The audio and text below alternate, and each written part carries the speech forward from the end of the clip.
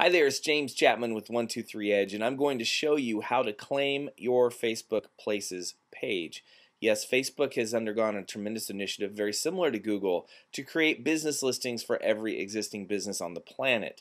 Not every business is listed, but yours may be, and if it is, you want to be sure to claim your page before creating a new one. Now, if you've already created a Facebook business fan page for your business, have no fear, you can simply link the two together if your Places page already exists. So let's get started. First, I'm going to take you to the resource guide for this on Facebook Help. And the best way to find that is just to go to Google and do a search for Facebook Places.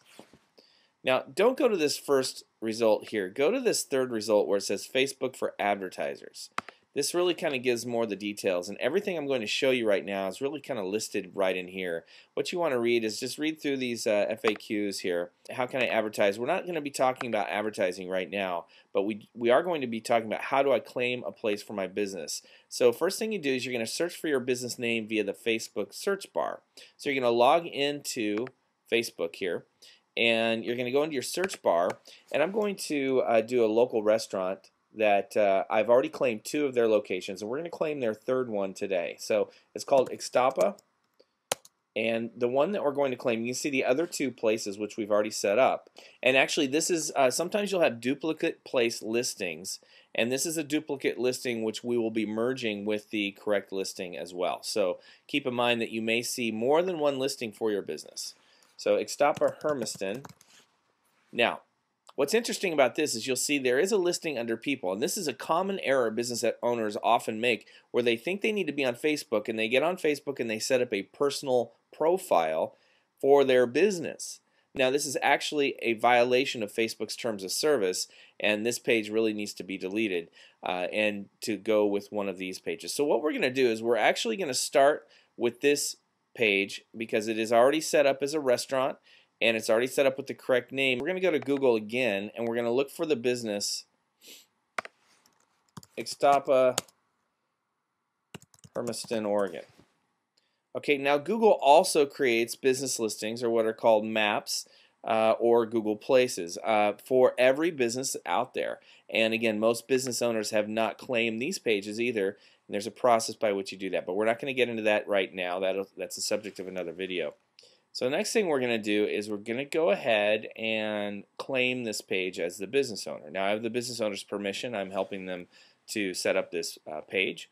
And the way we do that is we're going to click on this arrow here next to this gear, and we just select this and we say, is this your business?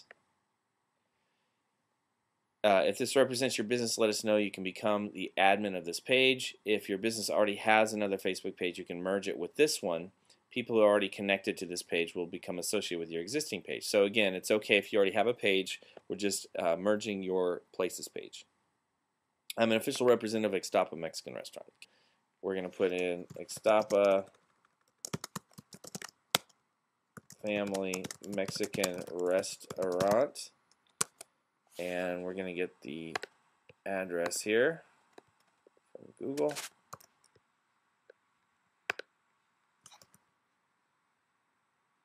And marketing phone number.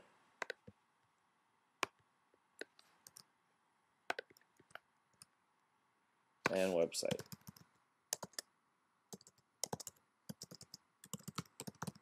Now you don't have to capitalize the letters in your website. I just do that out of habit.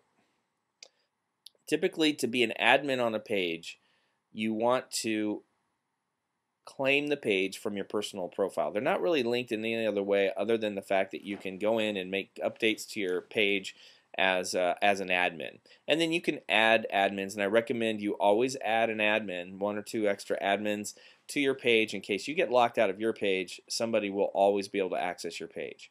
That's very important because I've seen it where people get locked out of their page and they only have 1 admin, and so they're unable to access their Facebook page. They lose everything. They lose their friends and everything.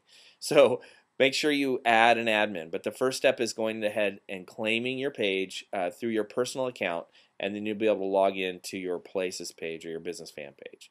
So, okay, with the email, we can't claim it with the email because my personal email is different than the email set up for Ixtapa Mexican Restaurant.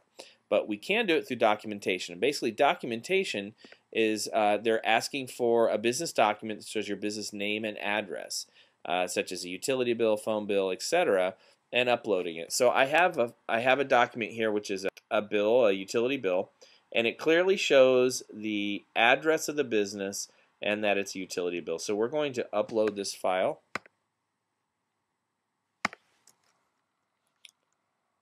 Here it is, up a utility bill, open, and we're going to submit.